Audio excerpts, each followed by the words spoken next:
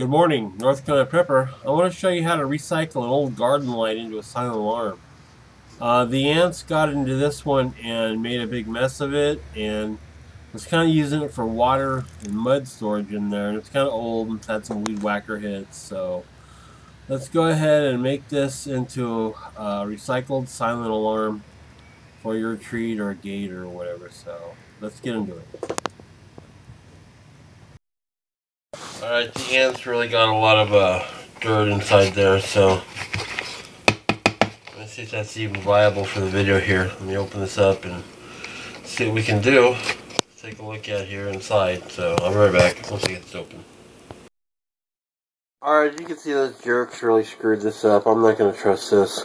The battery's okay, but I'm not going to trust it. So I'll just get one of the new ones for the video, and then I'll rebuild this later on, and probably scrap it for the solar panel in there and stuff, but just use it as a battery charger, for solar. But let me get another one and I'll do the video. I'll be right back. Alright, so that one was kind of screwed up, so I've got another one. This one was about $1 for the silent alarm. So I'm just going to pull that apart, and basically all we're going to do is replace this. That's really hard. Oops, really hard to set off.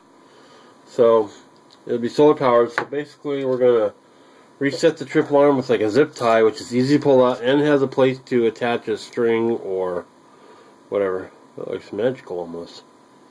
It's kind of glowy. Anyway, I put this in there.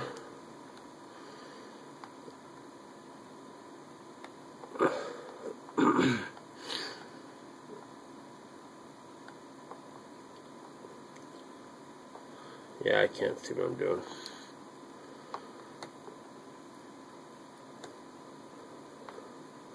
I'll have to set this up off camera, I guess. Nope, I got it. Okay, so there it is. Just mount this to a tree or a gate or a fence or anything. It'll solar recharge. And you have a little silent alarm if something were to go off. Now, I have made these in the past where I have attached a laser to it and used it to power a solar cell at distance, but that's a little more complex than I want to get into on this video. Basically, it's just a little trip alarm, silent alarm. You can put a gate or somewhere, and this has almost no resistance to pull out and turn back on. So, and it's fairly easy to reset with a screwdriver, not your hand, but still. Okay, so there you go. Give me your ideas and thoughts below. This would have to be somebody watching this all the time at a distance.